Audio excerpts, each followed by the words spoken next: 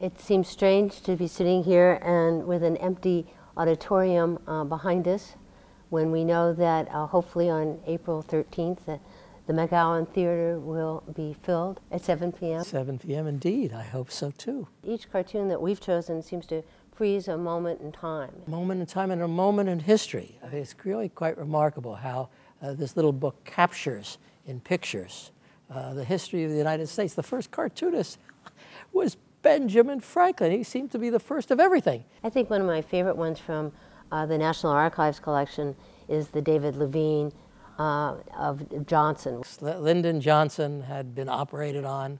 There's something not a little crude about a president who at a press conference opens his shirt and shows the scar, and then Levine takes over. Because that scar becomes the scar of Vietnam, and this is what he was dealing with daily.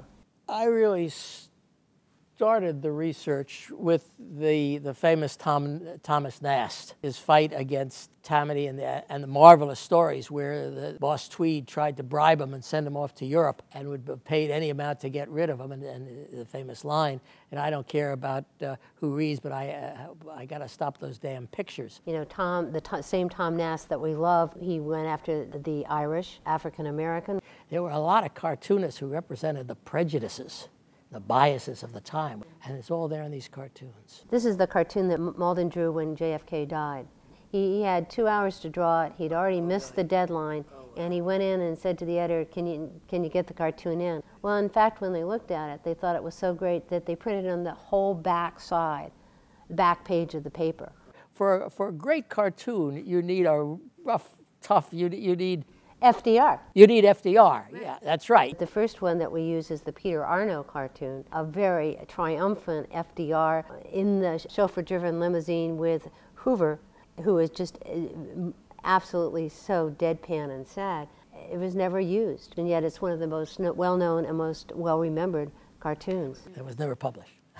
Yeah. So my favorite era is really the Nixon era, because I mean no one has ever gotten the wrath of the cartoonists more than Nixon. You've got Paul Conrad, you've got Herb Bloch, you've got everyone you can think of going for the Watergate tapes. This is a quote in our book from a historian named Larry Mintz, and he says, "It takes a confident and aggressive society to consider its most serious problems and reduce them to jokes."